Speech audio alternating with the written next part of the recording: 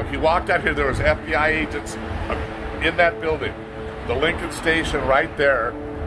There was 2 agents right there. Agents right there, and 2 of them turned around right here.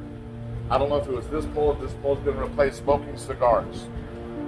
As soon as Annie Sage walked out, right here with the door, with her friend and Mr. Dillinger,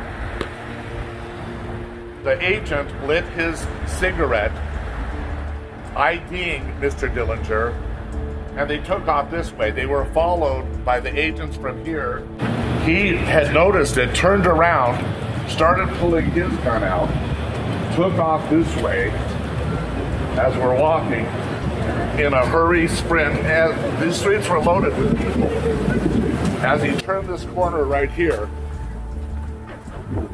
he's unholstering his gun. He took the first bullet, ran here, took another one, and literally dropped right here.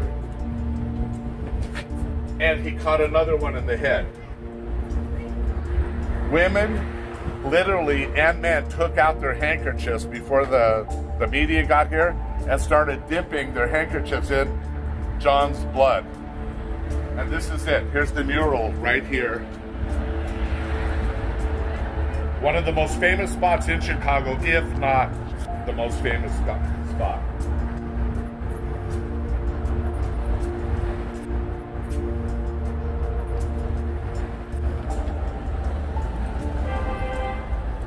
Wow.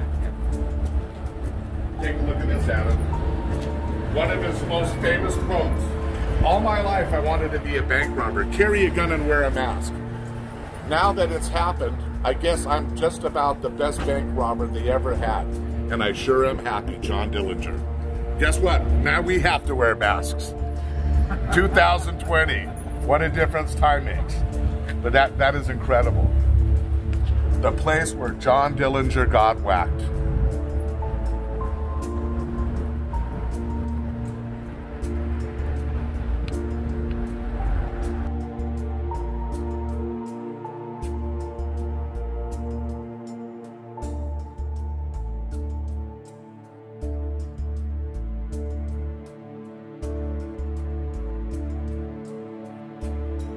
The Manhattan melodrama. I think Clark Gable started.